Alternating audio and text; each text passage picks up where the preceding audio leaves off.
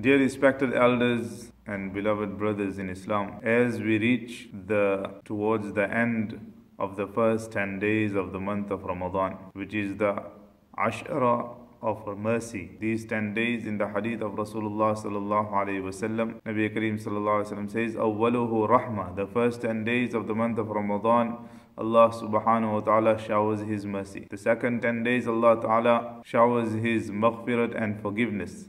And the third 10 days, Allah ta'ala itqum min nar, Allah subhanahu wa ta'ala frees people from the fire of Jahannam. So while we are still in the first 10 days of the month of Ramadan and we have a day or two left, let us make the most of the mercy of Allah subhanahu wa ta'ala.